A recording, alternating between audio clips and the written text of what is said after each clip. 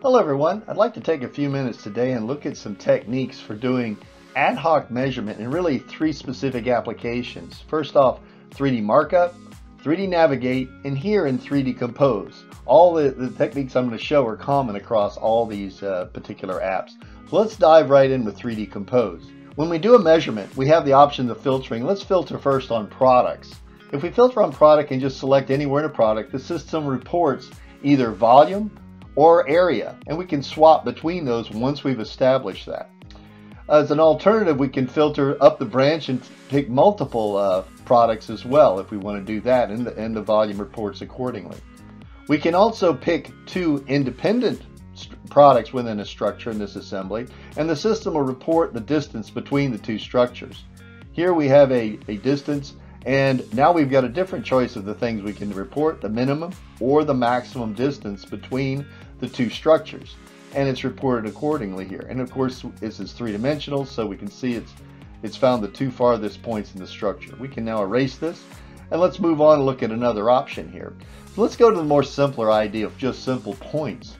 So if we select a point anywhere on the model with point active, the system will project the point somewhere on, or it'll project it normal to our view onto the surface. We can repeat this using the repeat option and then just start picking points, and the system will collectively establish all the points. The green check mark completes the command. Now, I want to get rid of all these, so we can right click and say remove all of the ad hoc dimensions, and they're all removed.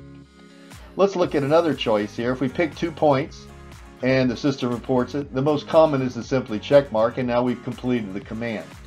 But I find most of the times I want to get multiple dimensions on the screen to quickly get information. So we can pick 2 points, and we can choose, for example, a stack.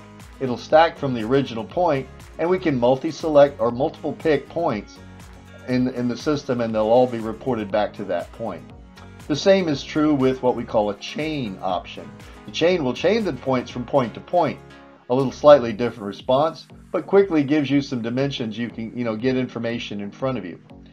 And lastly, another option we have here with this is what we call a multi-select point, which basically just creates multiple independent dimensions between each 2 points. But once again, you don't have to use as many command picks. You can quickly get the information, and it reports this anywhere in the wherever you needed to report it. And of course, once again, in this case, I didn't complete the command, I simply escaped it. Now let's go back here and report and get some more points again. You've noticed I've been escaping or getting rid of the commands in different ways. But what if I have a number of commands I want to just delete a few? I can control pick 2 of the dimensions here and just get rid of 2 of these dimensions that I've created, but retain the other ad hoc dimensions. So you do have that kind of flexibility when you're working. Let's move on to primitives. Actually, let me get rid of this, the other ones. I'll use that remove all I showed you before. We'll get rid of all the dimensions we've already got.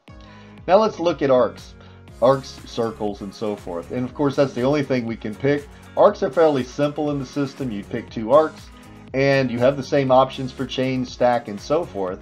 But once again, it really it works very much like you saw with points. But now we're only limited and filtered on these arcs that we can access. Interesting thing, we've been looking at these simple dimensions, but we can also go into the properties at any dimension and expand to a number of other parameters on the dimension and report them on the screen for any dimension we've called up.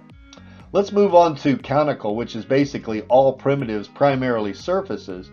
By default, if I collect a surface, it reports the area, but since it's a cylinder, the system can report the radius, the diameter, and the linear length of it, so you get that kind of information. So I can pick multiples out here once again, just as before, and repeat this around the model and quickly get that information on the screen. Another thing we can do is with primitives is, for example, here a sphere and a line. The system will look at that as a projected distance and give us and report that distance. But once again, we're giving multiple options based specifically on the kind of primitives we've chosen. Here we have minimums and local minimum distances, locals being primitive distances from the various makeup of that particular primitive, like its endpoints, its vertices, etc. And as before, we can repeat this and apply this in multiple points and just use this as a datum reference, the center of the sphere, for example, and quickly get that information up on the screen. Okay. And so we can see this in 3 dimensions, of course, and move it around.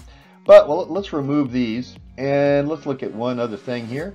Let's look at these two spheres. Now at this point I've been basically working in one product, but I can pick across multiple products in an assembly and report the distances. And once again, spheres doesn't care where the primitives are, and I get the same kind of things. I can report the minimum, maximum, as well as the local min-max for the primitive components of these two entities, and get that information. Well, I hope this information was useful to you. And as we've always said, please go to the ENOVIA user community if you have any questions about what you're seeing here today, and please post them and we'll try to get back to you as soon as we can. Thank you.